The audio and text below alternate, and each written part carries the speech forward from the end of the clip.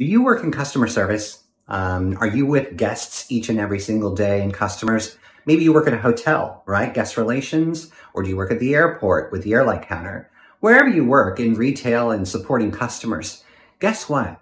Do you ever have a person who's experiencing a bad day? Of course we do. Each and every day, right? Because people have not been taught how to manage personal change. You have the opportunity to say you can help them. So rather than standing there and saying, I'm so sorry, there's nothing I can do, there is something you can do. You can empathize with people and you can understand that they're experiencing personal change. And once you learn scared so what, then you are able to offer alternative suggestions, alternative support mechanisms, and help them to make their own informed decision.